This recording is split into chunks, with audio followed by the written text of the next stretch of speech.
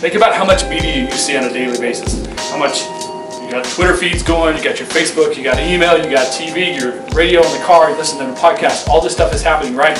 How is it something that catches you and you go, oh, wow, Anthem beer, I'd like to Anthem beer tonight. I'd like to go to that restaurant for dinner tonight. If I need to get a haircut, I'm going to go to Capital City.